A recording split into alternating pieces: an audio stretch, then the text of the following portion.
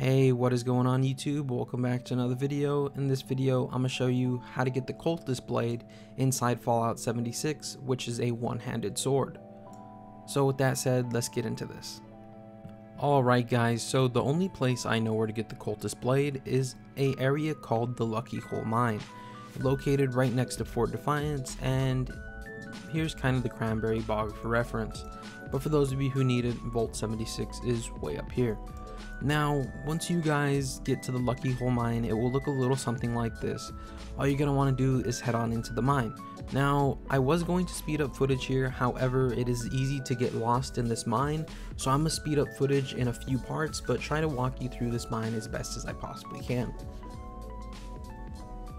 Alright guys, so once in the mine, it will look a little something like this. Come on out here and begin to head straight down this main mine shaft.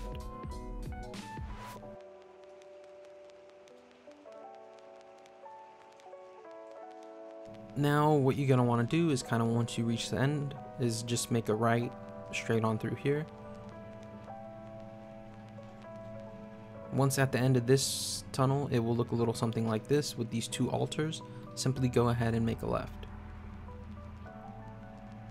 You'll see another kind of altar stand thing like this, so go left.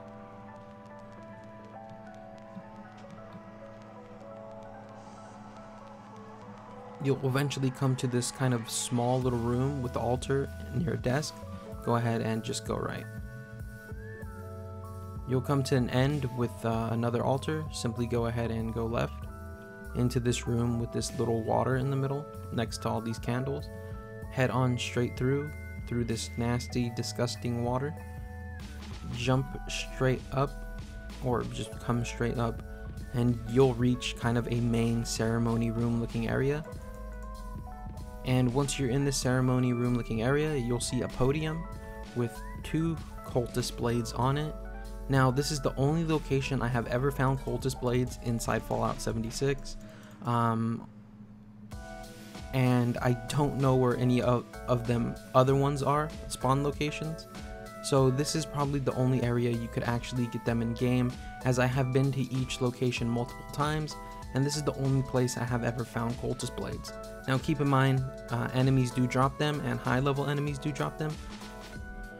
However, this is the only set spawn location I know of for the Cultist blades inside Fallout 76. Anyways guys, I hope you did enjoy this guide. If you did, please be sure to drop that like, comment, and subscribe, as it really does help the channel grow. Anyways, I love each and every single one of you. I hope to see you guys right back here in the next video.